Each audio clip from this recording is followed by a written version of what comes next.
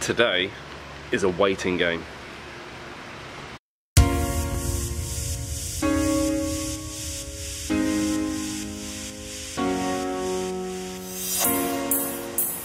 I've had one exciting moment. A FedEx van has gone past that way and then gone back that way, and he didn't stop. This FedEx we're waiting for. It's teasing me. Yes. Part one of the waiting is over. Do it now. Now I've got to set up part two.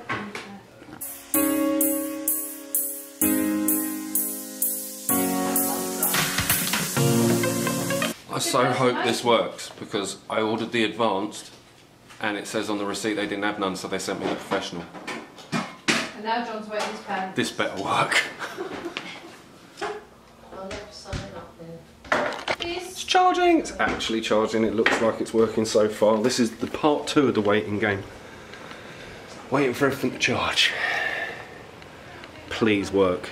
If this works, it's incredible, because they sent me the much more advanced version of the one I was hoping to get, and they didn't charge me any more for it, so.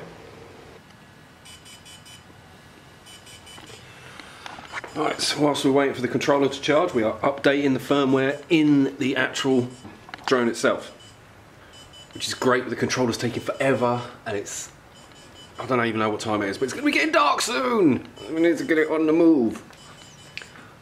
But fear not, something's going to happen.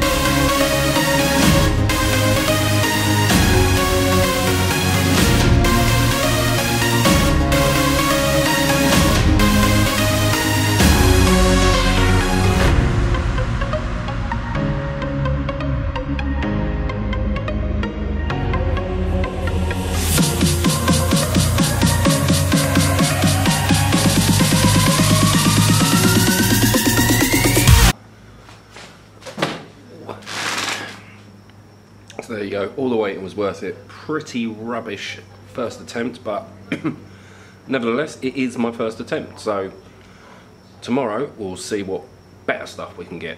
That was just mucking about. As you can see, it got dark seconds after I'd finished. I took a lot of updating firmware and checking tutorials and calibrating compasses and charging everything. Took bloody ages and all. But we got there, we finally got it. Couple of days left of the holiday and I get my drone, but we got it, as I say. So that's that. So thanks for watching, and stay tuned for more dronage tomorrow. Live your life and forget your age.